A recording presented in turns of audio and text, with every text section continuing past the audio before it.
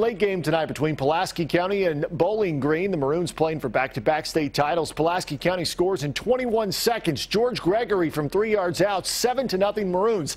Now 75% of the teams who score first in state finals go on to win. That according to Brian Milam's Twitter account. But Bowling Green would answer in the second. Look at D'Angelo Wilson. Look at this. This fella is elusive as a handful of sand. 61-yard touchdown. Look at that, all by himself, tied at 7 just before the half. Pulaski County punting. Trey Fant fields it at the 22, cuts it to the outside, then back up the middle. Trey Fant going 78 yards for the go-ahead score, 14-7. Pulaski County currently trails by that exact score, 14-7, that one at halftime.